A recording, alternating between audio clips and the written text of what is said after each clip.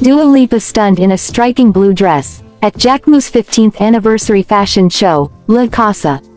Stars such as Manu Rios and Gwyneth Paltrow were also in attendance to celebrate the brand's milestone by the glistening waters of Capri, Italy.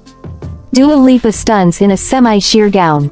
Dua Lipa was joined by Rosie Huntington-Whiteley as they led the stars, attending Jacquemus' La Casa cruise in Capri, Italy on Monday. The musician pulled her deep red hair back into a sleek half-up half-down style and coordinated her leather clutch bag with her hair color.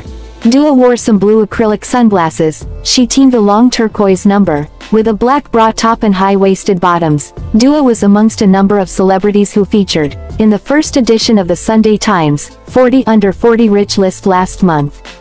Dua, who will perform a headline slot at Glastonbury Festival in June, recently released her third studio album Radical Optimism, which soared to the #1 spot on the official UK albums chart.